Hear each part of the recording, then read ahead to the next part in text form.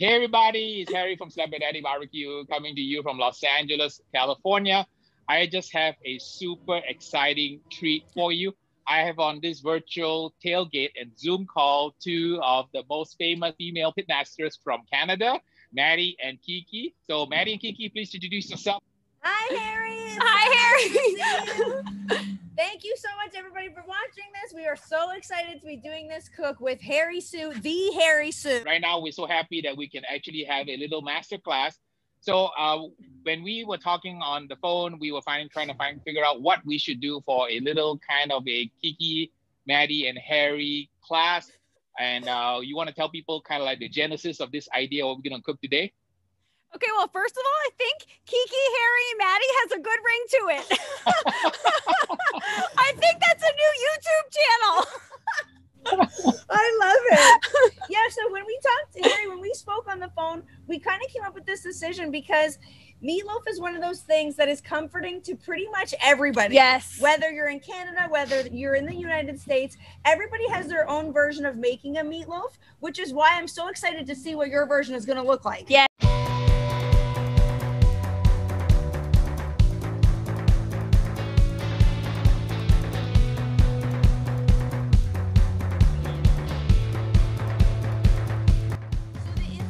For our meatloaf is kind of everything that you can think of that's Canadian that goes into a meatloaf. Yes. So it all starts with venison. We have ground venison we're using ground venison in our meatloaf, but we're using a venison and pork mix because, as many of you know, if you do hunt or you have access to venison, venison is an extremely lean protein. Yes. So you don't want to make a meatloaf entirely of venison because it wouldn't have any fat to it. You need the pork fat to juice it up. We like to make this meatloaf with very simple ingredients. So we're going to start off with some green onions. We like to let the venison speak for itself here. And Matt will let you do the mixing here.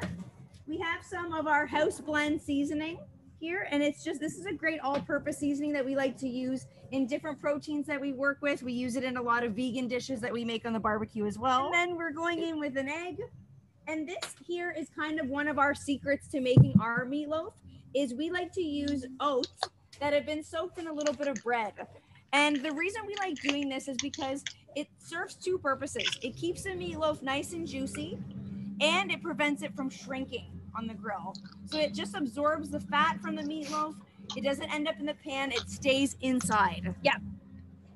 Okay. So we're just going to add that in there just like that. So for those of you who don't know or aren't familiar with poutine, it is one of Canada's most famous dishes. And all it is French fries with cheese curds on top and a very good gravy. So that's why we're stuffing it into this meatloaf, because you don't get more Canadian than a poutine. But we're not gonna stuff it inside. Maddie and I have made this meatloaf in a multitude of different ways, and we've had it so you stuff it down the center like you would like a jalapeno popper. Yes. So here, I don't know if you can see that, but it's basically a not hollowed out, but just like a pushed out. It kind of looks like a canoe. Yeah. So exactly, that's right. It's like a venison canoe, because if you were to try to stuff it inside like you would a jalapeno popper, you don't get enough of the poutine. So we kind of like to make it into like a canoe shape. Yeah. And that's where we put it on the grill, just like that. Then once it's like 95% cooked, then we go in with the poutine just to melt the cheese and just to make it ooey and gooey and delicious.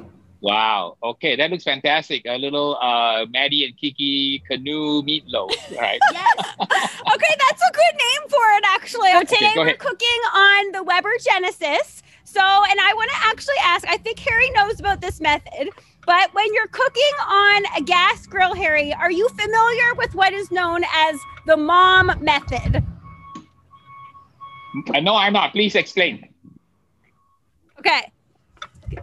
So the mom method is what's referred to as the configuration of the grill. So you start off on one side with one of the burners turned onto medium heat. Then the center is off completely. And then the other side is on medium as well. So that's where you get the MOM, medium off medium. So it's cooked over indirect heat. And then it sort of creates like an oven where the meat is getting evenly cooked inside. It comes off looking like this. Once it comes off the grill, it's cooked to a perfect internal temperature of 160. So you want to treat venison just as you would, like very similar to beef. It's another red meat, very similar. And then that's when we get to stuffing it with the cheese curds. Can you describe to people the flavor of the cheese? Is it like Swiss, cheddar, mozzarella? What is the basis of the flavor? Okay, so it is very similar to like a fresh mozzarella. So it's salty. It has a little bit of like that mozzarella type brine. And it's like Kiki said, it has a squeakiness when you chew into it. It's so fresh that it's squeaky. So you guys saw how Maddie and Kiki did their venison-inspired poutine-style Canadian meatloaf. I am going to do a more sort of a traditional recipe. When I cook, I always ask myself the question, right? What are the characteristics of the best barbecue meatloaf? And I like meatloaf that is moist, not dry, is not soggy or greasy. The meat's got to have a good chew, great flavor. It's not bland. It's got to be also tender. And then when you slice a meatloaf, it's got to slice so that it will fit in a sandwich and not fall apart and be crumbly. And then the last thing I like in a meatloaf is that it's got a nice caramelized outside crust.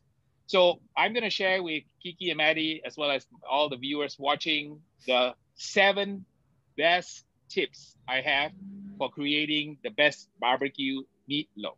So the first thing I want to point out is that you need aromatics. So there are many kinds of aromatics in the world. The normal one that I like to use is a holy trinity of some celery, bell pepper, and onions. You can do a mirepoix, which is the traditional French of the onion, carrot, and celery. You can also kind of do a sort of like Italian style. You can use onions, garlic, and tomatoes.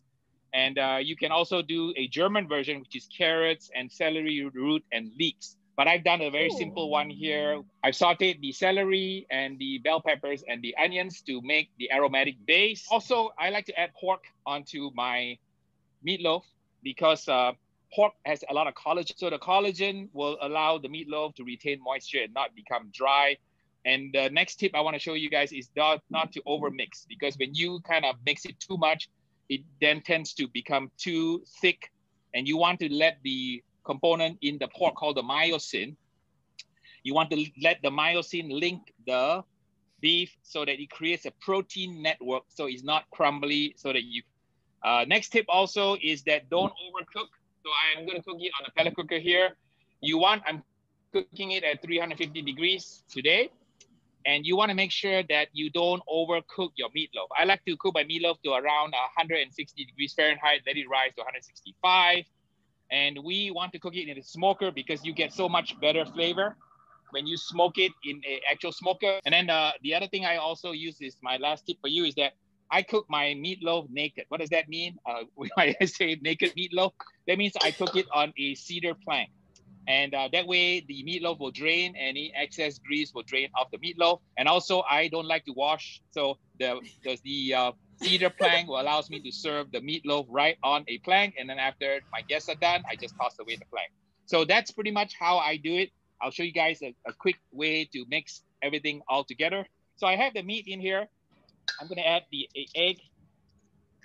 So, and what the egg does is it binds the proteins together and it allows everything to basically bind. I'm going to add also a little bit of dairy.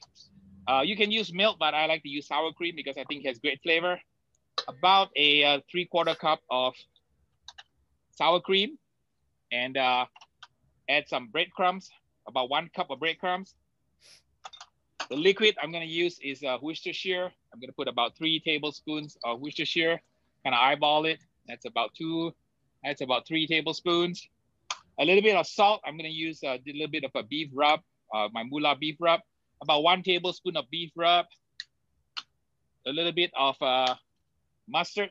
I like to use dry mustard. About 1 tablespoon of mustard for flavor, and a little bit of a tomato sauce to kind of provide that kind of ketchup-y feel to the meatloaf, and also to provide a little bit of moisture. Probably about maybe half cup of this, and that is essentially the entire mix. And you want to mix it together. And this is best done with the hands. So I'm going to use my hands and get really dirty. So the key here is also to not overmix. So I'm actually folding, the technique that I'm using is folding the meat with the ingredients. And you want to mix it, but not overdo it, because once you start mixing it and the protein mixes too much, the meatloaf has a tendency to kind of have a little hard texture. So the key is to have a little bit of kind of a crumbly texture, but not so crumbly that the entire meatloaf falls apart. All right, so we've got the mirepoix, which in this case, the holy trinity of the celery, bell pepper, and onion mixed in there. Now, the tip I have for you is that always saute your aromatics. Don't put it in raw. Number one, the pieces of vegetable will not cook completely in 2 hours, and you're gonna end up with meatloaf that's kind of lumpy with bits of vegetables on it. You may like it that way, but I think it tastes a lot better. And once you sweat the vegetables, the result is that it's gonna taste a lot better when the vegetables are kind of cooked and kind of mixed into the cooked meat. So plop it down on the cedar plank here and shape it into a little mound or log. And there you have it. It's ready to go. So this is Harry's little football going into the canoe. So I'm gonna put it in a pit now to show you guys how it's done. Right in the middle. And let it get happy for 2 hours.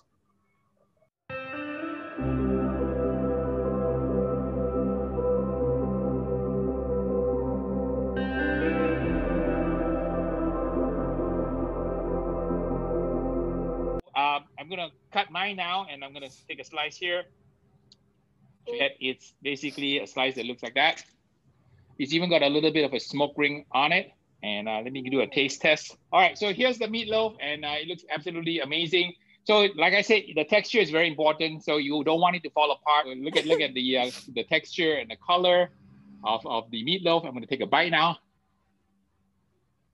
I like meatloaf that has a wonderful texture and a little bit of a glaze on the side. So I'm gonna glaze it with a little bit more of the sauce here. I think it tastes really good with more glaze. All that wonderful smokiness from the wood here. Wow. So it's really good with a little bit more sauce. And it's customary also to smother the entire meatloaf slice with all the sauce that you like. My sauce has a little bit of heat in it, so it's got a nice, spicy, sweet kind of flavor and note. Any other thoughts we want to share with the viewers regarding this episode? But we just wanted to ask, when you're not grilling, what is something that you like to do? Because everyone knows you as being like a master of barbecue, the ultimate grill master. We just want to know something that you love to do that maybe even would surprise us. Okay, what I like to do when I'm not cooking barbecue is actually focus on personal health and diet. And a lot of people don't know this. I'm going to reveal it for the very first time on this episode with my friends in Canada. That breaking news, even though Harry cooks a lot of meat for the YouTube channel and eats meat, I've been trending more towards a healthy lifestyle. And I've been trying to eat more food with more vegetables and whole grains and plant-based food. So sometimes I think that people don't realize that you can really enjoy some great barbecue brisket, enjoy ribs, enjoy chicken, but at the same time, you also want to focus on eating some of the other food groups out there, such as the grains, greens, beans, and so on. So I try to eat also, mix up my diet with some plant-based food, so I don't eat just barbecue all the time. All right, let's see if Mr. Beans enjoys some meatloaf. So here's the meatloaf that I made with me, Kiki and Maddie. So you can have a bite here.